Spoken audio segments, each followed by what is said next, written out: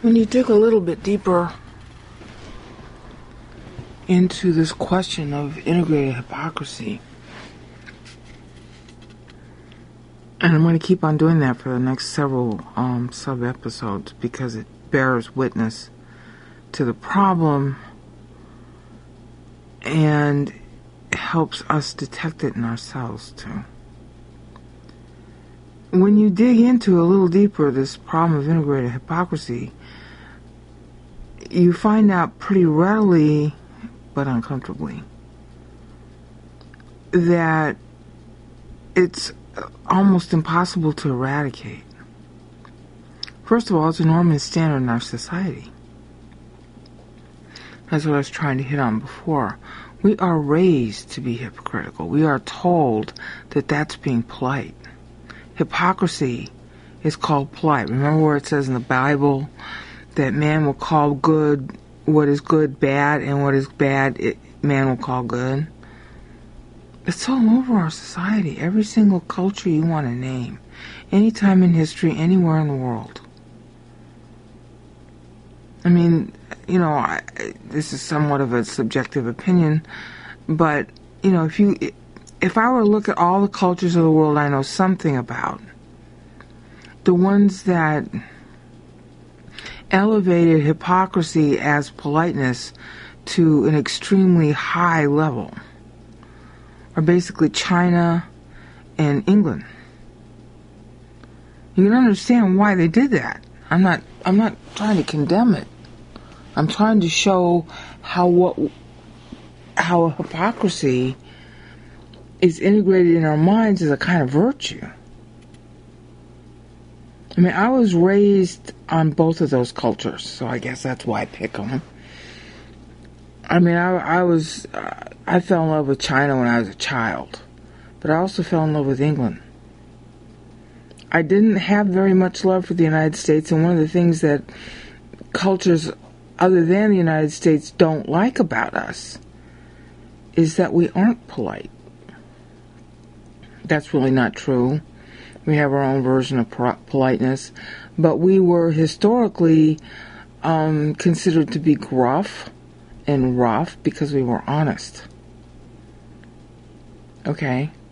There are a lot of, faults that I could name in American culture from the beginning, but we looked at the hypocrisy called politeness and said we don't want it. And so we kind of developed a sort of counterculture of being rude. That's what rude means, actually. The term, the origin, the etymology of the term rude means somebody who's like a peasant, who doesn't have the higher manners. Okay, but manners are hypocrisy on purpose. And everybody knows it's hypocrisy. Okay, that's the key to this thing. In Chinese culture, and you can ask anybody who knows something of Chinese culture as well as, English culture, in all those, there were all kinds of behaviors that were designed to mask honesty. They were designed to oil converse in society. And every culture has its own version. But to a very high extent, England, because she had to in order to have, something to protect herself from all of her, rivals around her. Because there was always a bigger country trying to take her over. Okay? It didn't just start with Rome, but Rome kind of put everything in gear. All right? And England really wasn't England at that point. But once she started to really become England, which is pretty much around Elizabeth, actually, a couple of kings before her, England really came into its own then, and that's how it did so, was by developing a sort of a diplomacy, a mercantile,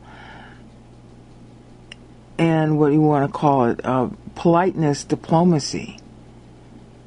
And then all the machinations went on behind the scenes. Now that they didn't invent that, but they did bring it to a much higher successful level than other Western cultures were able to do. Considering how we all got started in the West, we used to wear blue and worship trees. That's a lot of advance. But the advancement is in hypocrisy. It's all on the shallow. It's all on the surface. It's all on the small talk. It's the art of being nice. Okay? And China really developed it to the highest extent I've ever seen. You could argue who did a better job of developing the rituals and the obsequiousness and all the other trappings of culture. China or Japan? It's really a hard thing to come up with who did a more elaborate job of it. And the whole Chinese language is based on it. Okay, it's extremely complex. The written language, not the spoken. Spoken is easy. Written is very hard. On purpose. Now, it was done in order to mask and to create classes in society. The idea was that you could take this hypocrisy and turn it into a culture of behaviors that would define layers of people. Okay? And the higher you were in society, frankly, the more shallow your conversation becomes. Because the idea is you don't dare talk about, what do you want to call it, the unvarnished truth with others. Because you don't know if you will offend. Now, that's been pitched for centuries as the proper way to be. A particular smiling courtesy, set of courtesies that are constantly between you and the other person. And they are known to be courtesies, and they are known to be masks. They're worn on purpose in order to smooth relationships between specifically sovereigns, but people in general. And the higher in society you go, the more of those courtesies you need. But courtesy is a fancy name, a hypocritical name for hypocrisy itself. Hypokrites is the actual Greek word, and it means mask. It was the mask in ancient Greek drama. There were, well, in very, very ancient Greek drama, you had one guy playing 16 or 17 roles, maybe not that many, maybe 3 or 4 really, in the very ancient Greek drama. And he'd have masks so that you could tell which character he was as he spoke the lines. The mask was called a hypokrites. Okay? And then, as Greek drama developed, they started having, multiple actors. But the idea is you wear a mask, and that's considered good. It is known to be false. Diplomacy today even, that's what it's based on. So understand the first problem here, and digging a little deeper, is that hypocrisy is considered a virtue in society for the purpose of getting along. And eventually that translated into a whole culture of diplomacy that pretty much every nation has played. Of certain vocabulary, certain behavior, and slight changes in the vocabulary were used. And they still are today, to indicate that there is a problem. When you have the United States has issuing a joint communique with Russia. And that happened a lot during the 60s and 70s, okay. If there's just a joint communique, it means they couldn't agree on anything. All they agreed to was to issue the communique. But you'd have to know diploma speak to understand that.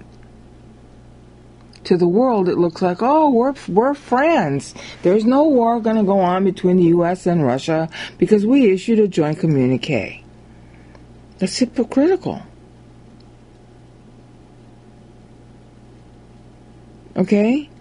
Just because you meet and you issue a communique, that doesn't mean that you solved anything. So you wasted millions of dollars of everybody's time just to issue a communique. You could have both of us just stayed home and said, hi, we're issuing a joint communique, and have no meaning. But see, they don't do that. That's all hypocritical. That's all false. And that's the way governments treat each other. That's what they consider proper. The same thing is true in society. I had to spend 10 minutes doing that because now we're going to take that same idea and apply it to Scripture. Scripture is treated in the same way. And it's real easy to know that if you think about it. Look at what you're taught in school, Sunday school, or whatever you're taught in your church, typical church anyway, about what the Bible says. There probably isn't a single Christian I could find who wouldn't know who Abraham was. Not a single Christian or a single Jew. Who is Abraham of the Bible? You could pretty much ask that question to any of them. And they'd all say, oh, well, Abraham was, got circumcised and the Jews came from that. That's about all they know. Yep, that's the same as saying that the U.S. and Russia issued a joint communique. You don't know anything about Abraham. Why is he mentioned in the Bible at all? What, because he had his phallus circumcised?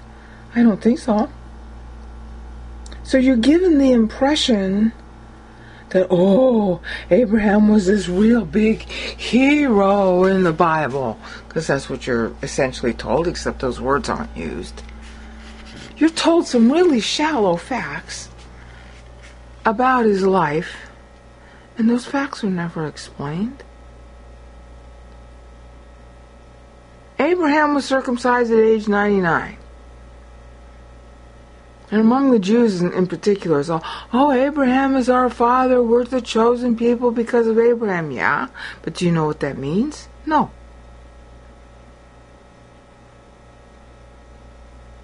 Christ himself was arguing with the Jews in John 8. They didn't have a clue what it meant to be sons of Abraham. That's why he ends the chapter. Well, actually, the chapter begins with them wanting to stone a prostitute, and it ends with them wanting to stone him. They wanted to stone her in the name of sin, and then they wanted to stone him who was made sin as a substitute for us. John was real clever to stick the pericope adulterae at the beginning, which scholars don't know anything about because they don't understand the chapter. So is it any wonder that the Jews didn't know what Christ was talking about? When he said, before Abraham was, I am, the great I am, Exodus 3:14, hello. They should have gotten that right away. Okay, but they didn't know what it meant to be sons of Abraham. You see the point? The hypocrisy focuses on the shallow, substitutes words and forms for meaning. And then nobody asks any questions, which means they don't really care, which is perfectly in keeping with being hypocritical. Everybody knows Abraham, Isaac, and Jacob, and nobody knows a damn thing about them. It's all right there in the Bible. But then when you read the Bible, what do you see? A bunch of words that you shallowly understand. And who explains what it meant for Abraham to be Abraham? Oh, Abraham, we learn to chant it instead of learn what it means. Oh, Abraham left at age 75 with his father Terah from Ur of the Chaldees. Yeah, and then how come... No, Abraham wasn't age 75. Terah might have been, I'm not really sure. But Terah takes Abraham out of Ur of the Chaldees, and then at age 75, Abraham is told to leave his dad. And he leaves his dad, and God shows him the promised land, and he has Isaac when he couldn't have sex anymore.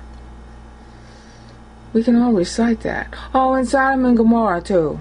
That happened before, that was when God told him that he was finally going to have kids.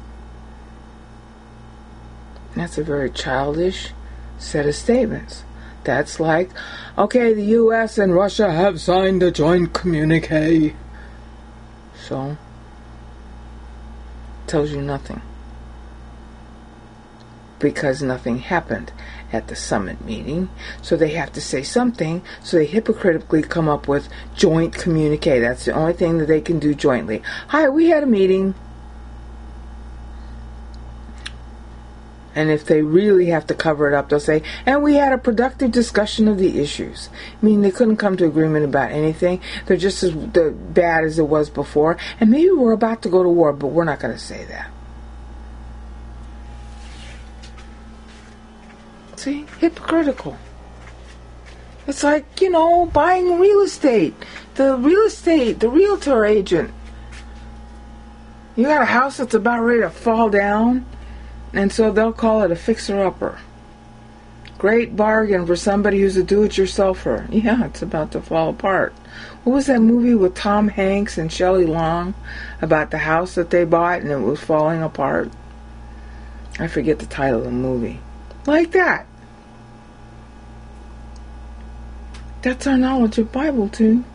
Oh, Abraham moved with his father Terah from Ur of the Chaldees, and at age 75, he what did he do? Oh yeah, God told him to get out. When did God tell him to get out? Nobody ever answers that. Well, God told him to go to the land that I will show you as the promised land. Why was that said to Abraham? What did Abraham do that was said to him? And what happened to his dad? Nobody asked that question. And why did he have to wait till he was 99 to have a kid? And what did that mean? Nobody asked that question. Oh, but we're from the genes of Isaac. Yeah. We're the chosen people. Abraham, Isaac, and Jacob were the sons of Jacob. And do you remember that when God uses the term Jacob, it is not complimentary? The complimentary term was Israel. Prince of God. Israel, Prince. Ale of God. Oh, why did Jacob get that title? What was it he did? It's in the Bible, but we don't know why, and we don't ask. That's hypocrisy, okay? You're telling yourself that you know the Bible because you can recite the facts off the top of your head about Abraham or David slew Goliath or Paul was, let down in a basket, and you tell yourself you know Bible because you can cite that stuff off, but you don't have a clue what it means. That's hypocrisy. It's a mask.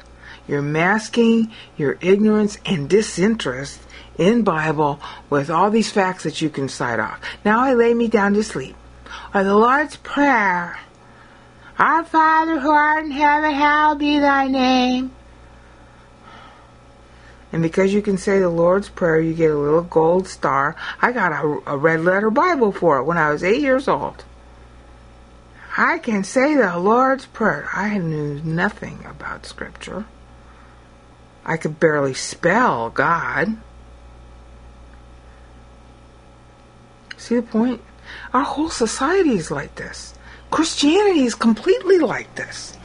The theology in Christianity is so shallow, and I don't want to leave the Jews out. They bob in front of the Wailing Wall and call that holy. We can't get a single Bible story right when we try to put it in a movie. And if anybody criticizes those kinds of things, oh, you're not a good Christian. Well, that means you know nothing about Bible because Christ criticizes this all the time. You're not a good Christian if you don't realize just how shallow and hypocritical it is. But you see why it's shallow and hypocritical? Because we're taught that's a virtue from the cradle. Now, in subsequent sub-episodes, I'm going to keep on coming back to this theme about how integrated hypocrisy is, what do you want to call it, ingrained as a virtue in our lives from the cradle forward. And that accounts for a lot of why the problems you see around you, including inside yourself, exist. Because until we come to grips with the fact that we are treating hypocrisy as a virtue, we can't understand, A, why there's so much, what do you want to call it, dissension in Christianity and Judaism, and religion in general. Because we mistake religion and God as being, two sides of a coin. They're actually opposites, all right. Anything that's godly is not religion. But until you understand that religion is a type of hypocrisy, then you can't account for your own or others' shallow understanding of Scripture. We think it's proper not to know. We think it's proper to reel off some words that happen to be in the Bible and call ourselves holy. We think that's what honoring God is. Because hypocrisy, lying, is deemed polite.